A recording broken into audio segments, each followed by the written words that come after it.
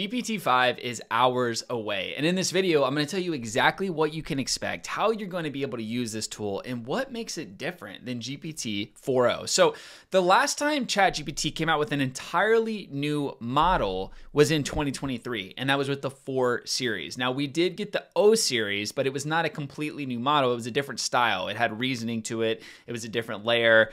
And in GPT-5, what you can expect is to see a lot of these models unified.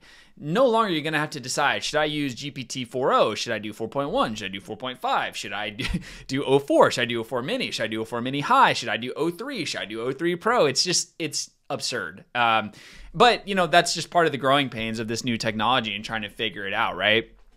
As we all know, 03 Pro is the best model in the world, and it takes a long time to answer questions. What I'm expecting from GPT-5, if not at the launch, at some point they'll roll out this update where you don't even have to choose between reasoning or regular chatbot models, because the goal for OpenAI is to create the all-in-one solution that basically does all of the work for you. And that means everything from, is this a Google search query? Is this an actual question I need to spend some time thinking about? Should I initiate agent? Should I run a deep research report? And so basically, the model will be the one to decide which tools you should use. If I go to the model and I say, hey, I love Sun Life Organic smoothies. By the way, if you're not familiar with Sun Life Organics, unbelievable how good it is. They're in like California, New York, Florida, Texas.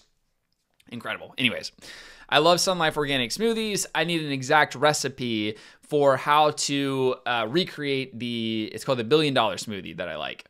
And instead of me going to select agent and saying, hey, agent, I need you to go search this. I need you to create a list, and then I need you to create a document that will allow me to recreate this, it will initiate agent on its own. And so we're looking at more of an all-in-one solution that just automatically knows what's best for us and what models should be turned on and which ways it should initiate. Now, as of about 30 minutes ago, it just leaked that the 3 new GPT-5 models have been named. And so there's 5. I don't know if they're going to keep the GPT or if they're just going to drop it and just call it maybe ChatGPT 5. We'll see.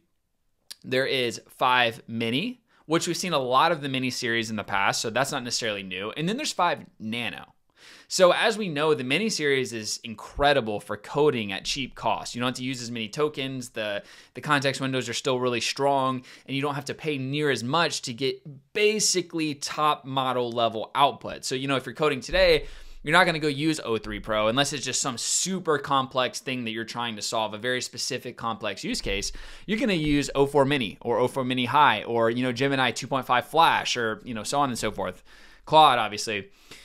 Now, nano should be really interesting.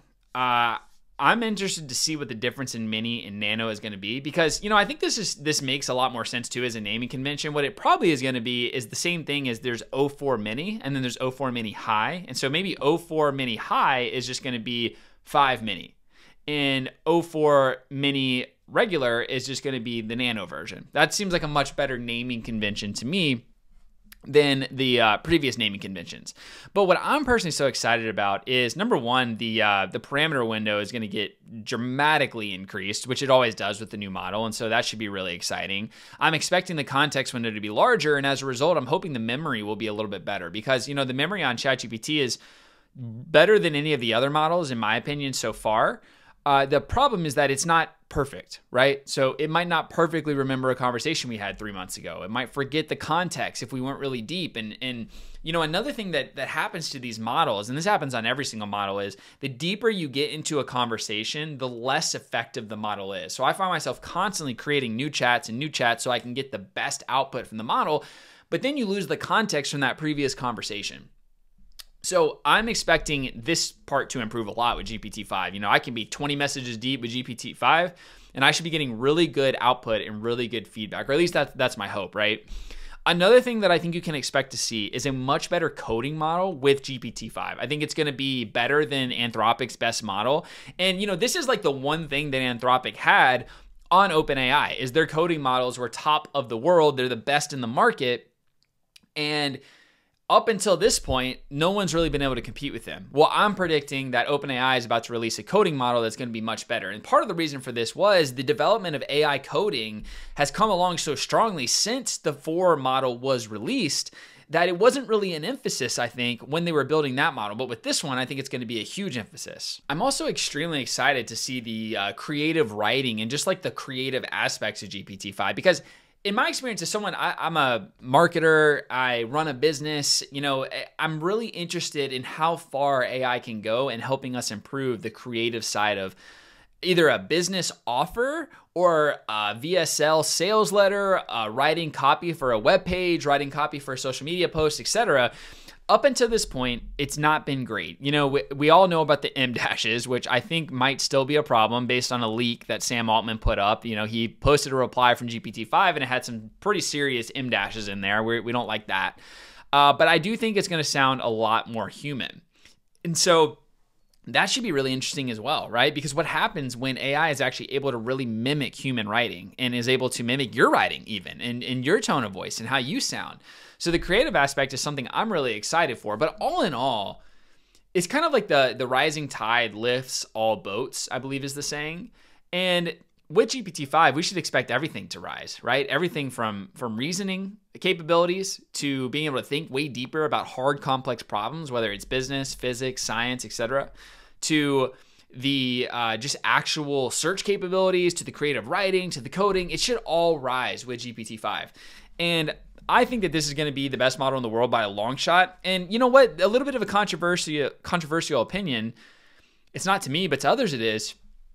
O3 Pro is the best model in the world, right? So you've had all these new shipments, Grok 4, Opus 4, Gemini 2.5. By the way, I think Gemini 3 is about to be coming out. Interested to see that. To me, Google's number 2 in this race so far. But O3 is the best model in the world for sure, and no one's caught up to it yet. And so I'm expecting this to be another leap forward. And you got to think about this. This is table stakes for OpenAI because they are playing the model game. Anthropic is really focused on B2B revenue. Google has 10,000 streams of income. You know, Grok and XAI, they have proprietary data. They're going to be paired with Tesla. There's a lot of stuff going on there. ChatGPT has to win on the model front. And if they don't win on the model front, they're in a huge, I mean, they're basically screwed. Like if they don't win on the model front, I don't know what they're going to win in. So it is important that this model is the best in the world by a long shot. And I think it will be.